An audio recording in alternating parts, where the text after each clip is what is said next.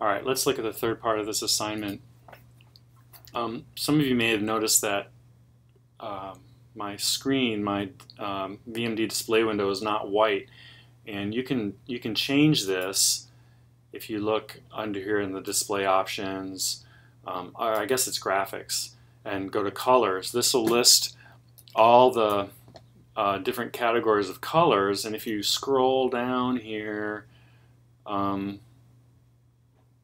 is it? Display, background. You can pick different colors. You know, probably some of these colors aren't that good, but the default, of course, is white, and that works most of the time. I just prefer silver, and you can change the different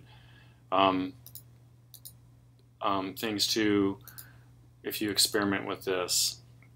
But for now, let me switch it back to white just because that's what most of you are going to see. Okay, so I'm starting off with the micelle, and I just made it all licorice, just the SDS molecules and licorice. So in this part of the assignment, I want to find out a little bit about the solvation shell of water around this micelle. Now, one of the students this semester actually pointed out that it might be a good thing to use the surface representation to get an idea of the water surface. And that's actually a great idea. And so I stole this idea. And for example, if we want to show all of the waters within a certain distance, there's actually a within command. So here you can see that I'm selecting the tip 3 or water residues and within 2 angstroms of an SDS residue. Okay, well, that works pretty well, and here you can see I use the surface, and I've made a color. I've done it by color ID because that turns out to work pretty well for different surfaces. So let me turn this on, and this is what it looks like. To get this, I had to change this probe radius. The probe radius is basically the distance between the molecules you've selected, which can make a surface. And if I take this down to the default, I think the default is 1.4, you can see that there's actually not much of a connected surface. The waters that are only 2 angstroms from the SDS molecules are actually they do not form a well-connected surface. You may notice some things about this. For example, the waters tend to be congregated around the head groups, which is exactly what you would expect, because those are the polar head groups. But just to make this look a little bit more contiguous, I changed the probe radius up to 4, which gives me this surface. Okay, so this should really give you pretty much the surface of the micelle. You can just apply this to different probe depths. Right here's a radius of 5. And I made this cyan. You can see a little bit of the other surface poking through. If you want to, you can make this transparent, right? And again, if you want to, you can do a render of this. Again, remember to do tachyon for this. And if you do this, it doesn't really allow you to change the resolution here. So I'm going to browse back. This will take me a second.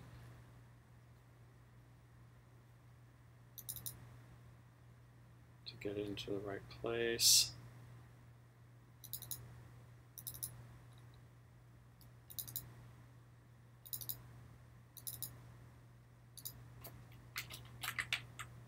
Probe radius 5.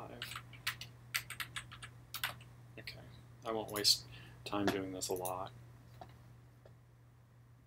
So this will take a while. This is a pretty big image. Okay. So I also did a radius of 10. Of course, this is going to be bigger. And I want to do something a little bit different too, because if you think about it, there's going to be a difference between a probe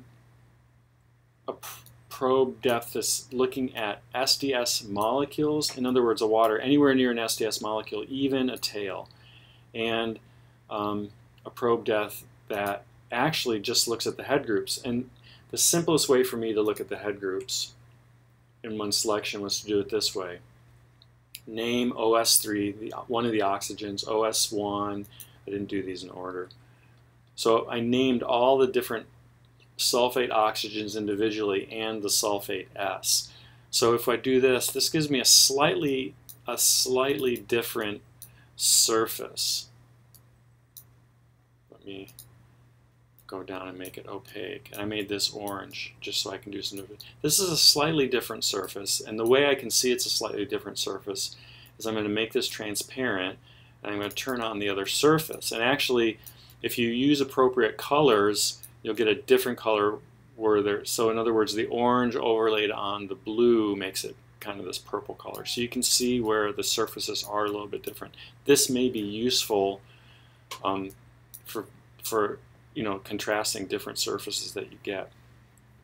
Now, the other thing I asked you in this assignment, which is going to be admittedly really hard for you to do, is can I count the waters, right? This is useful. How many waters are there in the first solvation cell? How many are in the second solvation cell, and so on?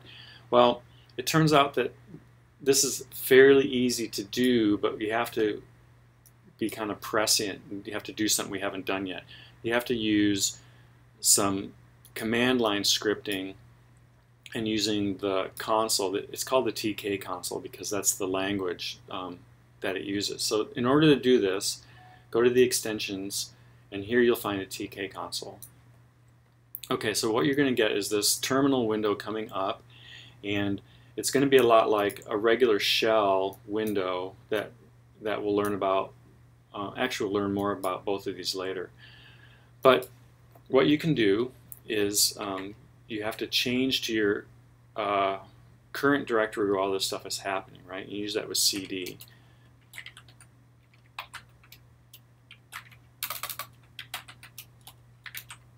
So I'm going to do that. Okay. Well, this is a little bit different window from our shell windows we're going to work at later because it understands the TK language and simple scripting. Now, so what I'm going to do is I'm going to do something really similar to what I did here, right? I'm going to use this selection, but I'm going to assign this to a variable name, right? So in other words, to do this, I'm going to say set. I'm going to name the variable, and since these are waters within 2 angstroms of my SDS molecules, I'm going to call it 2 for 2 water. Okay, so this is now a variable name. Now I'm going to put the selection in square brackets. And I have to give this atom select command. So it's going to say select these atoms from the top molecule, right? And then I'll put the selection in quotes. Res name tip 3, and this is going to be exactly what's typed up here. Res name tip 3 and within 2 of res name SDS, close quote, close square bracket. And what this will do is it'll give me a little atom select counter which tells me I made a selection. Now let me go back here and say this atom select, this is a TK command. Top, this refers to the top molecule, and if you go up to the main window, up here the T is for top. If I load more than one molecule here, it'll list different molecules, but only one molecule can ever be top. A is for active, D is for display, and F is for fixed. Okay? All right, you can experiment with these to see what these different things do if you click them on or off, right? So now if I click the active off, my commands are not going to have any effect on it, for example.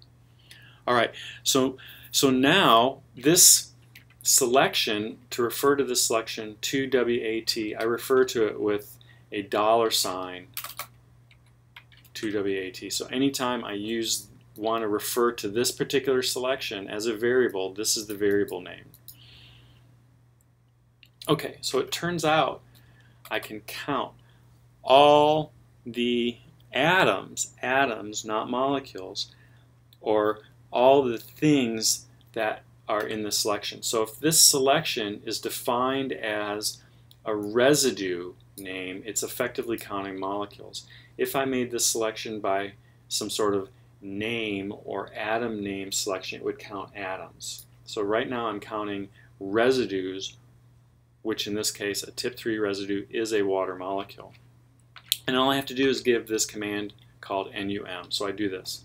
Specify the variable, type num, and it returns 273. So there are 273 waters within 2 angstroms. All right, this saves you from having to count them individually. I can do the same thing. One of the nice things about many of these shells is you can use the up arrow. I'm now typing the up arrow to recall my commands. Here's my initial command. If I want to know how many are within 10, all I have to do is go back and change the parts of this command that change. So I'm going to change the 2 to a 10. All right, and I hit return. So now notice it's giving me a new selection counter. Now I can just recall my previous counting command and change the 2 to 10. And now there's over 8,000 water molecules within 10 angstroms, right? So that kind of makes sense. There's 10,000 or 8,000 water molecules within this surface, and there's, let me turn this one off. There's about 200 water molecules within this surface. Okay, so this gives me a nice way to count the water molecules within the surface. So that's the end of this little screencast. We'll keep doing these as long as you guys find them useful.